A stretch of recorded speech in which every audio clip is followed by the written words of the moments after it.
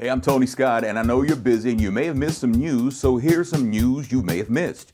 In Charlottesville, West Virginia, two teenagers tried to rob two adults. Johnny Calderon Jr. and Gerald Allen, both 18, tried to rob two men and got their asses whooped. I mean, they had to go to the hospital before going to jail. Johnny Jr. is facing 2 attempted robbery charges, also 1 charge for pointing a firearm and 1 for using a firearm in commission of a felony.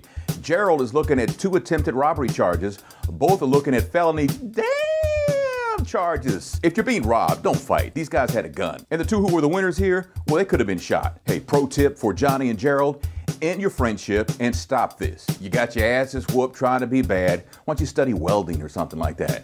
Now, we've all heard about Lamar Odom, the NBA without a team player and husband of Khloe Kardashian, apparently has a serious drug problem. Well, how serious? Well, let me put it like this. It's so serious that his drug dealer said he cut Lamar off.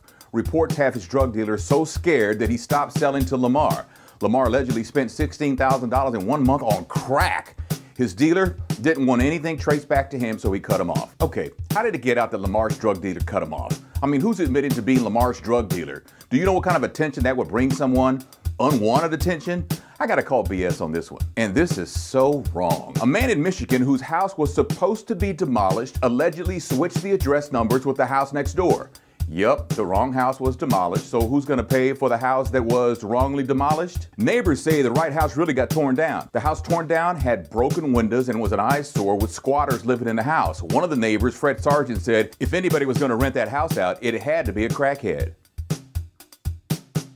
Hey, that's all I got. Follow me on Facebook and Twitter and Tumblr and Pinterest. A thumbs up is awesome and subscribing helps too. Thanks for watching News You May Have Missed. I'm Tony Scott.